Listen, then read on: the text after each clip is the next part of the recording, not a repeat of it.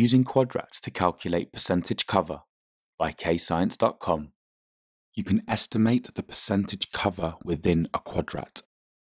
So if a quadrat has 100 squares in it, each square represents 1% percentage cover within the quadrat. So within this quadrat, there are 3 organisms, A, B, and C, that we have identified within the quadrat.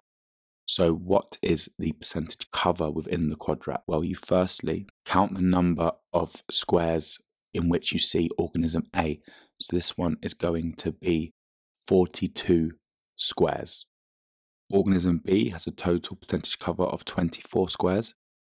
And organism C has a percentage cover of 8 squares. You can estimate the percentage cover within a quadrat.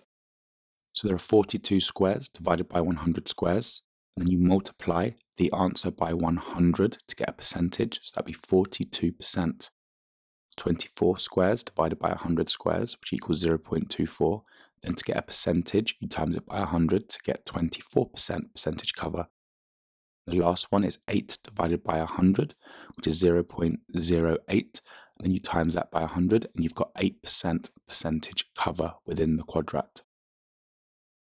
Visit KayScience.com for more free videos, worksheets, and quizzes at KayScience.com. And don't forget to like and subscribe.